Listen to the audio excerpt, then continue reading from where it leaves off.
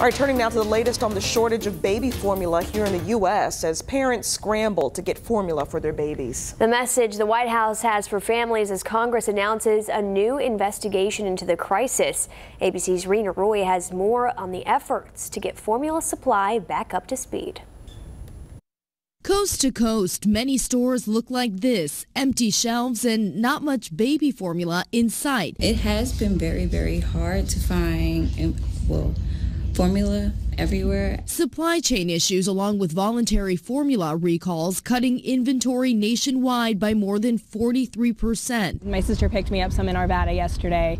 My dad up in Thornton the other day. ABC's Mary Bruce pressing the White House on when this shortage may end. Do you have even a rough guess of how long these shortages are going to last? What should parents be bracing for here?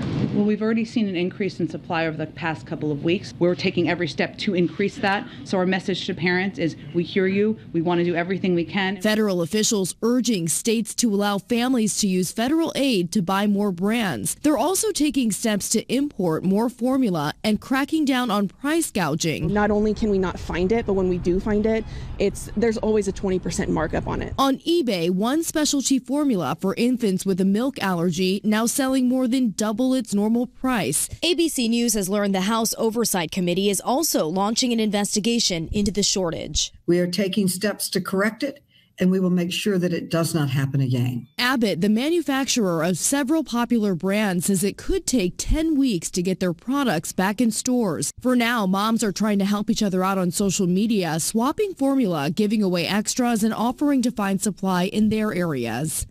Critics say the Biden administration should have acted sooner to address this crisis. With no real end in sight yet, officials are urging people not to hoard. Companies like CVS and Walgreens now limiting purchases to 3 per customer. Rena Roy, ABC News, New York.